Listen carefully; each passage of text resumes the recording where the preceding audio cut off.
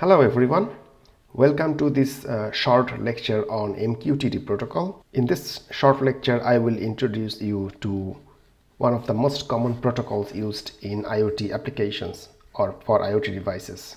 MQTT stands for Messaging Queue Telemetry Transport or MQ Telemetry Transport.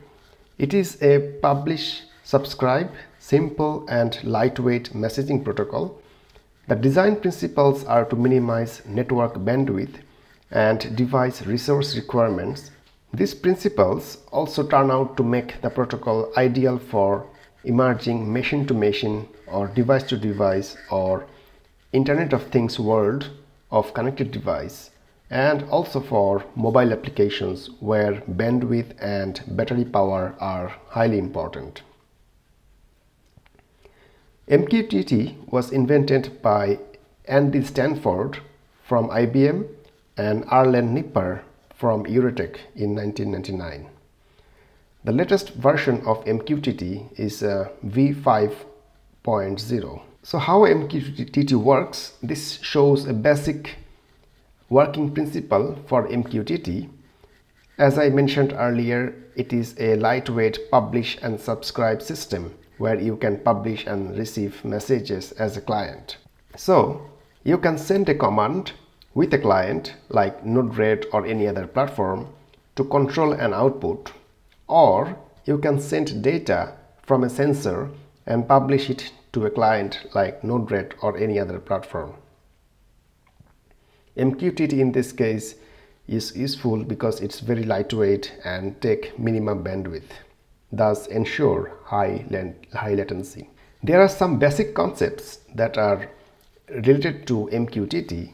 For example, publish, subscribe or pub/sub, that's the most common protocol, or the MQTT is mostly known for. So the MQTT protocol is based on this principle of publishing messages and subscribing to topics. This is known as pub/sub, where multiple clients connect to a broker and subscribe to topics that they are interested in. Clients can also connect to the broker and public messages to topics. So what is topics? I will come after. Many clients can subscribe to the same topics and do with the information that they want or whatever they want. For example, in this case, device 1 publishes on a topic, device 2 is subscribed to the same topic as device 1 is publishing in, so device 2 is receiving the messages of that topic. So as we are talking about topic, what are the topics? So topics are another important concept in MQTT. Topics are the way you register your interest for incoming messages, or how you specify where you want to publish the message.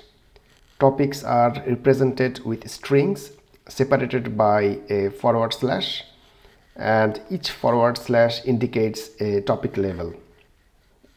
In this case, for example, you have sensors, then you have the computer name from which you are reading the temperature of an hard drive.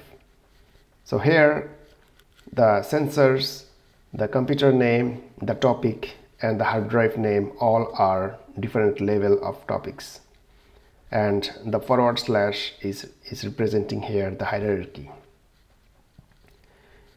You can add or join multiple topics using two wildcards or two operators. Those are known wildcards in MQTT. One is the plus sign or hash symbol. Plus can be used as a wildcard for a single level of hierarchy, whereas hash or hashtag can be used as a wildcard for the remaining level of hierarchy. In most of the cases we use plus wildcard. Then there is another concept in MQTT, that is the quality of service. So MQTT defines 3 levels of quality of service, that is 0, 1 and 2.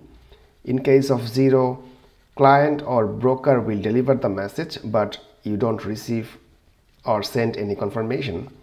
In the level of 1, client or broker will deliver a message and the confirmation will be required, or a notification that the message is delivered. At the highest level of quality of service, or QoS, the broker or client will deliver the message exactly once, but there is a more thorough process, so authenticating each other using a 4-step handshake. Then we have the messages concept in MQTT. So messages are the information that you want to exchange between your devices. It can be a command or it can be a data itself. Another important concept in MQTT is brokers. So the broker is primarily responsible for receiving all messages, filtering the messages, decide who is interested in them, and then publishing the message to all subscribed clients. In this case, for example, the broker works as a post office where multiple clients or devices are sending the message. In this case, we can think messages as letters, and then the broker as a post office send those messages or letters to designated clients or devices. A broker is a software running on a computer. It can also be a cloud application. The broker works as a post office, so the MQTT does not use the address of the intended recipient, but uses the subject line called topic, and anyone who wants to copy of that message will subscribe to that topic. Multiple clients can receive the message from a single broker, that is one-to-many capability. So we have one broker and multiple clients. Similarly, it can be the opposite. So multiple publishers can publish topics to a single broker. Each client can both produce and receive data by both publishing and subscribing. So at the end, it's basically a many-to-many clients relationship or communication. With MQTT broker architecture, the devices and application become decoupled more and more secure. MQTT use some encryption because it might have some username or password for the connection. The broker can also store the data in the form of retained messages. So whatever message it receives, it is stored in the same way, and it does this so that new subscribers to the topic can get the latest value straight away. Broker also keeps track of all the session information as the devices go on and off, and which is known as persistent session. There are multiple brokers. Some of them are proprietary, some of them are open source. There are also cloud brokers. One of the very common broker is Mosquitto, which is an open source message broker that implements the MQTT protocol versions 5.0, 3.1.1 and other previous versions like 3.1. And Mosquitto is lightweight and is suitable for use on all devices from low power single board computers to full servers. There are also the cloud MQTT that is also highly used for the IoT applications or devices because this is hosted on the cloud. I also list some public brokers that you can visit from this link. There are some design principles for MQTT. As I mentioned earlier, the MQTT is lightweight, so it must be simple, and since it is lightweight, it does not take much bandwidth in the network, and networks that has small data rate or large range like LoRa is more suitable for MQTT protocols.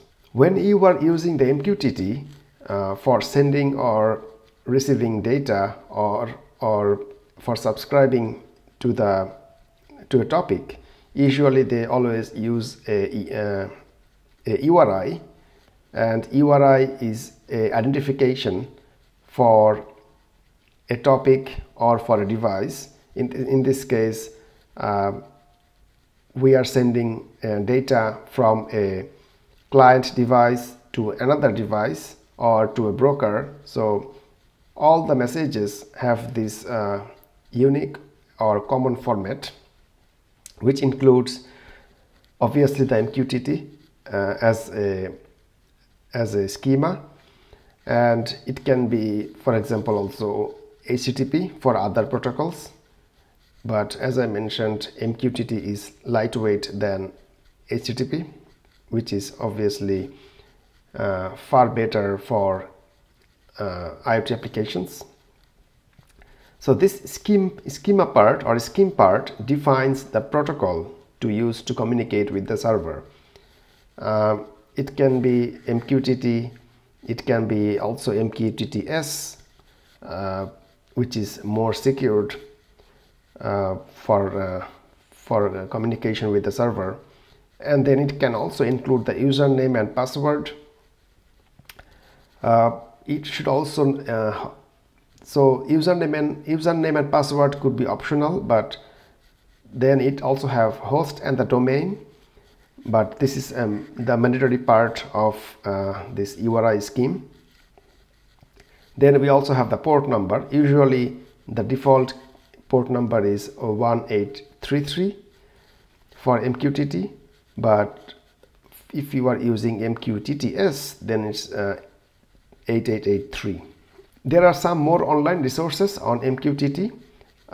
If you visit this link from GitHub, they have some cool materials that you can play with, from text examples to large scale examples, where how and where we should apply MQTT, or how we can apply and use MQTT in the context of IoT. But the official website for MQTT is mqtt.org, where they have a bunch of libraries and softwares that you can use for using this protocol. I hope I could best give some basic idea on MQTT. Thank you.